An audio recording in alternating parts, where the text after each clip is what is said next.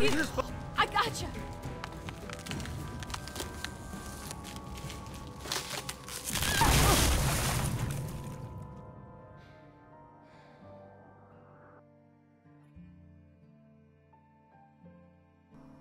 Well, hello everybody, my name is Brekdon, and welcome to what I believe would happen if Luke had survived the ice in Season 2, Episode 5.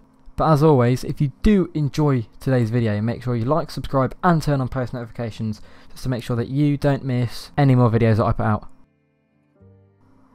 In this scenario, we're still going to have Luke fall into the river as his leg was still shot and the crack would have still formed, but he will crawl out of said river as there was a pretty big hole. He's not going to swim all the way where there's not a hole, so you just have him crawl out the same hole. Same with Bonnie if that's the choice the player makes, but he'll still be freezing because it's very cold water, so they'll get to the house, they'll warm up. When they get back to the house, Luke decides to take a break from defending Arvo and decides to focus on keeping himself from not dying of hypothermia. However, when Bonnie, Mike and Arvo steal from the group, Luke decides to pipe up a little bit and stands in the defence of Kenny, Jane, Clem, AJ and himself. So when Arvo shoots Clementine, Luke can't really chase after him, can't really do much, so he decides to give Clementine whatever medical attention she needs and what Carlos has showed him throughout their travels together.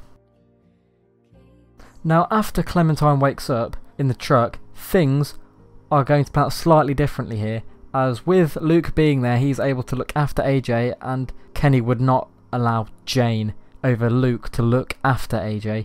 So AJ would be put in the hands of Luke, who would take great care because obviously it's the last member, I guess you could call it, of the cabin crew, of the people who he'd been with since the first time at Carver's. So this would stop the fight happening at this point, and by that cause, because Jane wouldn't be able to hide AJ, Luke wouldn't let it, and she just would not be able to get AJ from Luke to be able to do it. So this would mean that Jane would keep trying to start up Kenny, but they would just keep going up to Wellington. They'd go up to Wellington, and then they'd get turned away.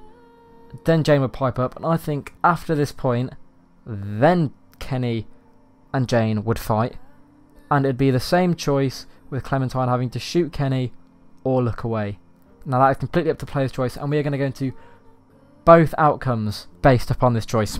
In the Kenny outcome, Kenny decides that they should all head down south, as was his plan in A New Frontier. So at this point, the player would have a choice to get on the boat or not get on the boat, which then allows for the split outcome that the end of Season 2 had. And in the Jane ending, they arrive at Hal's later than they did, so the family would already be there. So this would give the player the choice to steal supplies or don't steal from the family. Thank you for watching, everybody. If you have enjoyed today's What If and you want to see a part 2, make sure you like, subscribe and tell me down in the comments that you want to see a full-sized What If, which will take us through all of A New Frontier in the best way that I see fit. But until next time, my name is Brekdon, and I'm out. Super slap.